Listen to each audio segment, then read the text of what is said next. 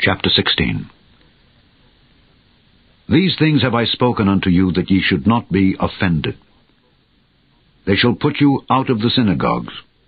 Yea, the time cometh, that whosoever killeth you will think that he doeth God service. And these things will they do unto you, because they have not known the Father, nor me. But these things have I told you, that when the time shall come, ye may remember that I told you of them. And these things I said not unto you at the beginning, because I was with you. But now I go my way to him that sent me. And none of you asketh me, Whither goest thou? But because I have said these things unto you, sorrow hath filled your heart. Nevertheless I tell you the truth. It is expedient for you that I go away. For if I go not away, the Comforter will not come unto you. But if I depart, I will send him unto you. And when he is come, he will reprove the world of sin, and of righteousness, and of judgment. Of sin, because they believe not on me. Of righteousness, because I go to my Father, and ye see me no more. Of judgment, because the prince of this world is judged. I have yet many things to say unto you, but ye cannot bear them now. Howbeit, when he, the Spirit of truth, is come, he will guide you into all truth. For he shall not speak of himself, but whatsoever he shall hear, that shall he speak, and he will show you things to come. He shall glorify me, for he shall receive of mine, and shall show it unto you. All things that the Father hath are mine. Therefore said I, that he shall take of mine, and shall show it unto you. A little while, and ye shall not see me. And again a little while, and ye shall see me, because I go to the Father.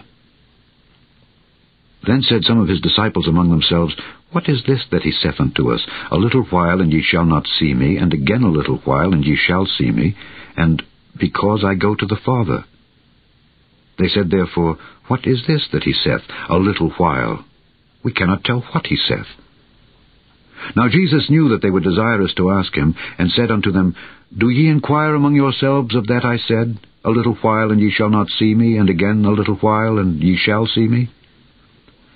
Verily, verily, I say unto you, that ye shall weep and lament, but the world shall rejoice.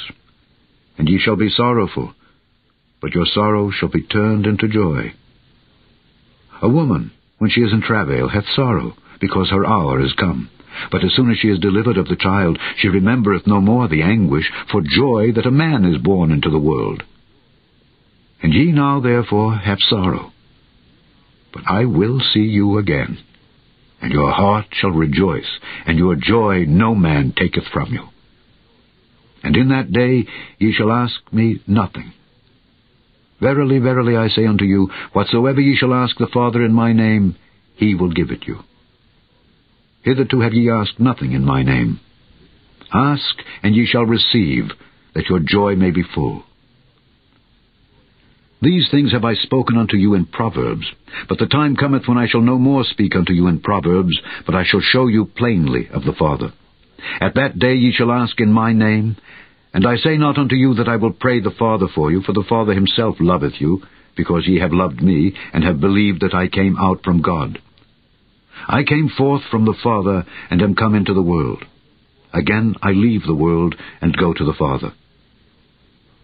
His disciples said unto him, Lo, now speakest thou plainly, and speakest no proverb. Now are we sure that thou knowest all things, and needest not that any man should ask thee.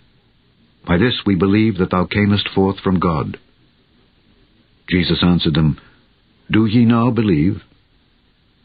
Behold, the hour cometh, yea, is now come, that ye shall be scattered every man to his own, and shall leave me alone. And yet I am not alone, because the Father is with me. These things I have spoken unto you, that in me ye might have peace. In the world ye shall have tribulation. But be of good cheer. I have overcome the world.